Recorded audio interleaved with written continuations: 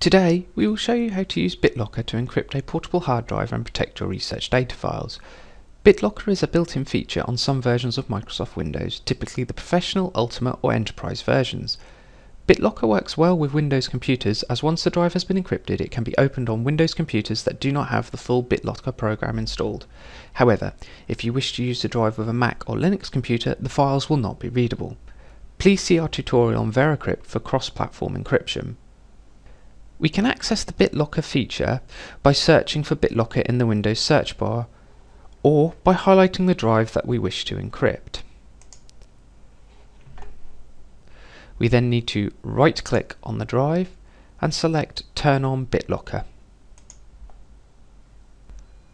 Next, we need to choose a password. The longer and more complex this is, the better. However, for this example I will use a simple password.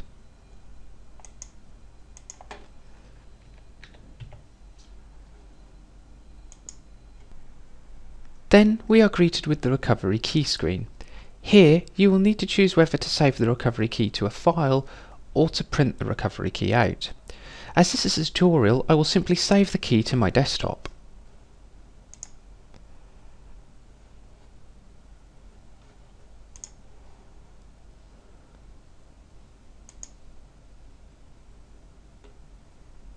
Then we click Next.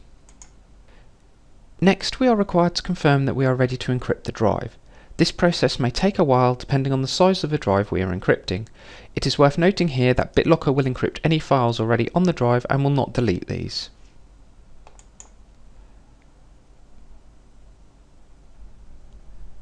Once this is completed, we are greeted with the following screen. It is as simple as that to encrypt an external drive using BitLocker. This concludes our tutorial on using BitLocker to encrypt a portable hard drive. Thank you for watching.